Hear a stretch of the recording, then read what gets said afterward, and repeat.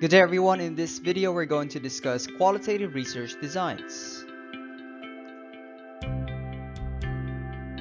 But before anything else, let's have a short review of what qualitative research is.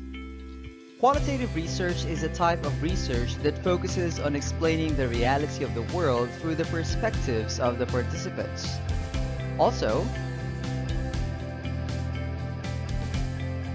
qualitative research is characterized by the researcher's active involvement when interacting with participants when gathering data in the natural setting. And lastly, in qualitative research, the results of the research study tend to be subjective as it is affected by the perceptions and opinions of the respondents based on their experiences. Now that we have discussed what qualitative research is, the next question is, what are the different types of qualitative research designs? It is worth noting that qualitative research has different types, namely case studies, ethnography, phenomenology, historical analysis, grounded theory, and content and discourse analysis. Now at this point, we're going to talk about the different types of qualitative research designs, starting with case studies. Case studies involve a long time and in-depth study of a person, group, organization, or situation or phenomena. Case studies are often used to narrow down a very broad field of research into one or a few easily researchable examples. It is worth noting that case studies are also useful for testing whether a specific theory and model actually applies to phenomena in the real world.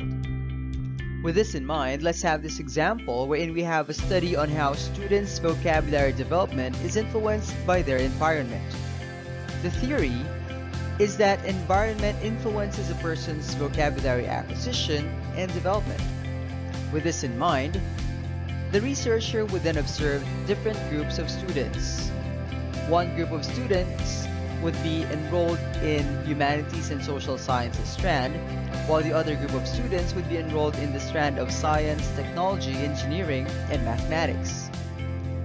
Since case studies would involve a long time, the researcher would have multiple observations, starting with the beginning of the senior high school years, in the middle of the senior high school, and at the end of the senior high school years of the students.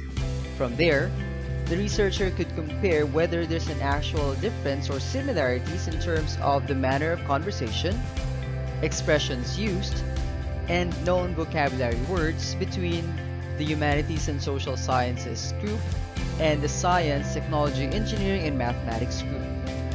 Based on the results, the researcher would then be able to come up with conclusions and recommendations. Next, we have ethnography. Ethnography involves studying a particular cultural group in order to get a clear understanding of their belief systems and practices. Ethnography also aims to have a more in-depth understanding of the organizational setup and lifestyle of the members of the group. It is also worth noting that ethnography falls under the field of anthropology. With this in mind, let's have this example wherein we're going to have a study that observes the culture and practice of people living in far-flung areas away from modernization. With this in mind, the researcher would observe a group of people who are members of a group who are living in far-flung areas. The researcher then directly interacts with these group of people through interviews, observations, and immersion. These kinds of practices help the researcher have first-hand experience of the practice of the members of the group, as well as obtain first-hand testimonies from the research participants and present accurate reports regarding the research subject, since the researcher is able to interact with them directly and personally. However, in ethnography, since the research involves a particular group of people, the results are context-specific. When we say context-specific, it means that the findings are applicable only to that specific group of people and not to the general public. Next, we have phenomenology.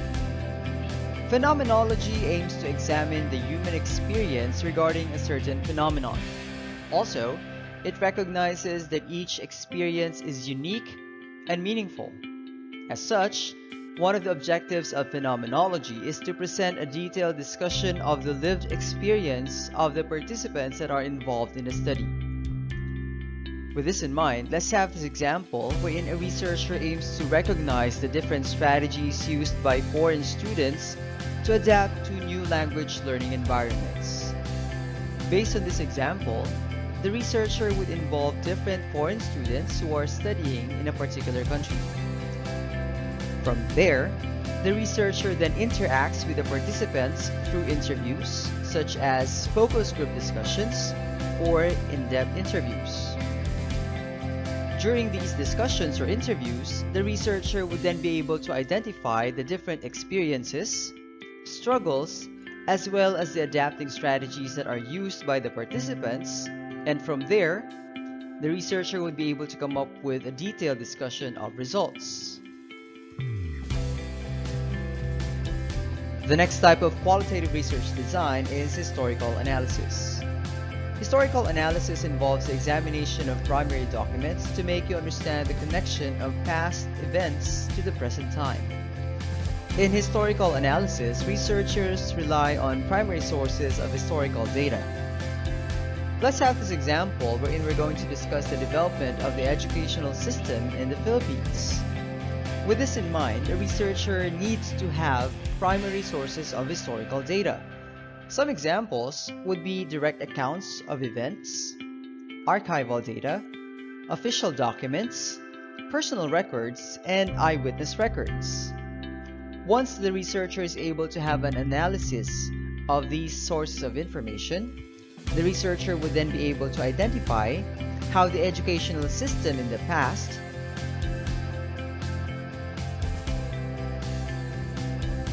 is connected with the educational system in the present in terms of policy changes, trend shifts, teaching strategy developments, and update in the materials that have been used.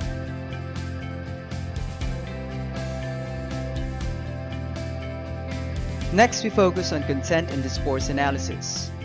This type of qualitative research design requires an analysis or examination of text or content of the modes of communication.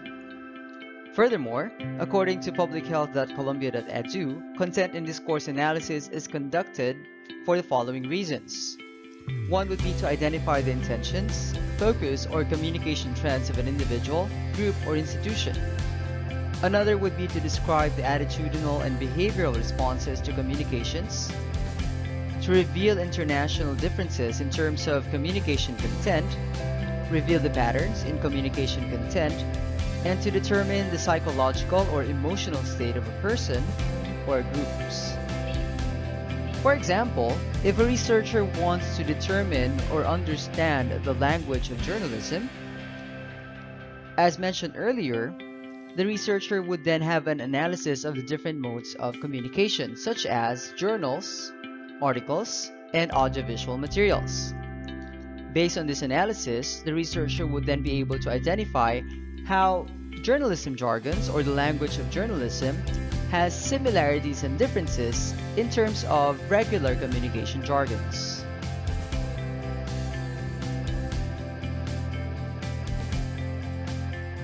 And lastly, we have grounded theory. This takes place when a researcher discovers a new theory to underlie his study at the time of data collection and analysis. Also, grounded theory helps offer an explanation about the main concern of the participants involved in the research.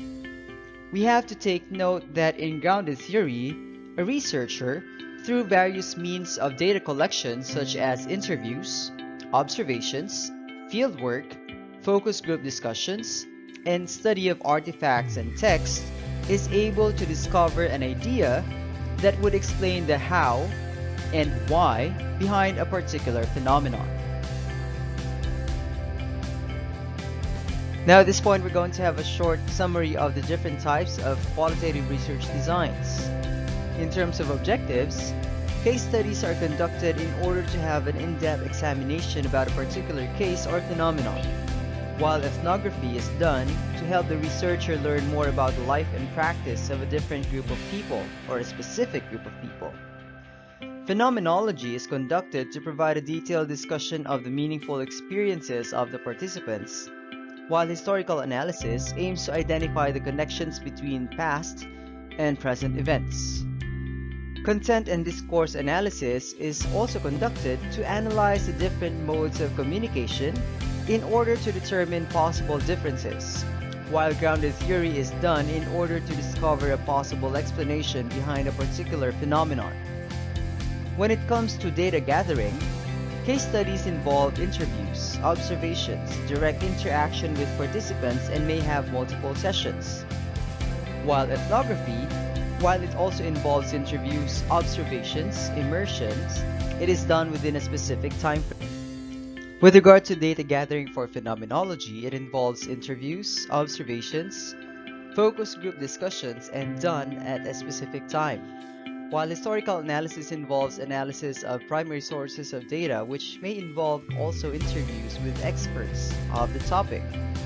For content and discourse analysis, it involves analysis or examination of text or content of the different modes of communication, and grounded theory involves interviews, observations, different kinds of fieldwork, study of artifacts, and texts. Now, when it comes to sampling, all the different qualitative research designs would have relatively smaller population sample. All population samples are context-specific and are carefully selected, meaning to say that when it comes to selecting participants, researchers conducting a qualitative research would usually involve purposive sampling. Participants may be experts or people who are knowledgeable with regard to the topic that is being studied, group members of a specific group that is being the focus of a certain study, or witnesses, or those who have first-hand experiences with regard to a particular topic or phenomenon that is being covered in a study.